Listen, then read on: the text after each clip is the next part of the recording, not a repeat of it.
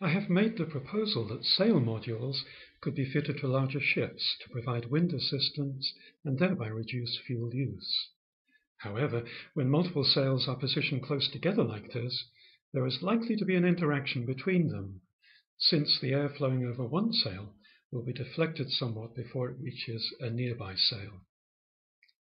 To gain a better understanding of this possible interaction, I fitted 3 small transition rigs to mirror dinghy.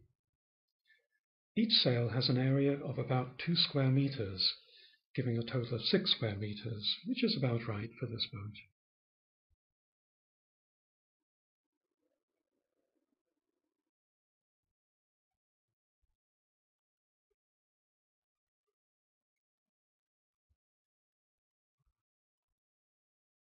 One of the advantages of having 3 smaller rigs rather than a single large one is that the heeling force, that is, the tendency of the sail forces to capsize the boat, is much reduced.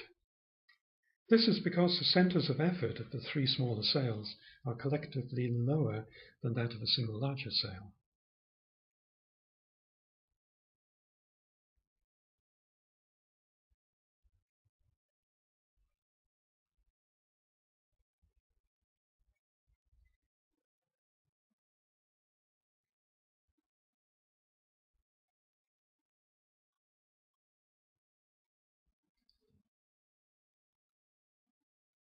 When sailing downwind, the rigs can be turned outwards to maximize the area they present to the wind.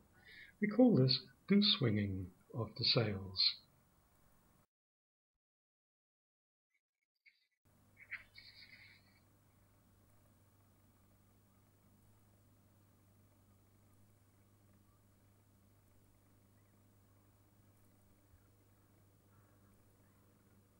On any given point of sail, each rig must be trimmed to minimize fluttering and maximize power production.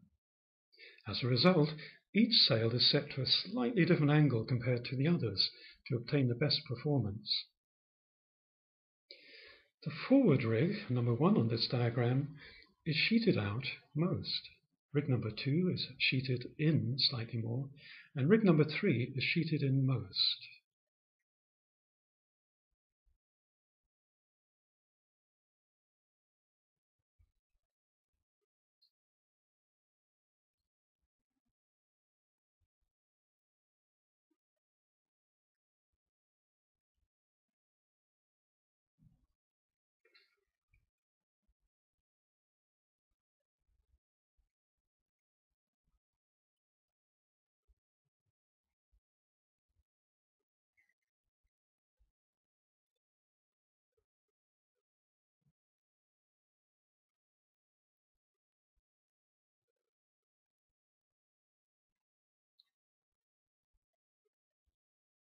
Clearly, closely spaced rigs interact with each other, and each sail must be trimmed individually according to wind conditions and direction of sail.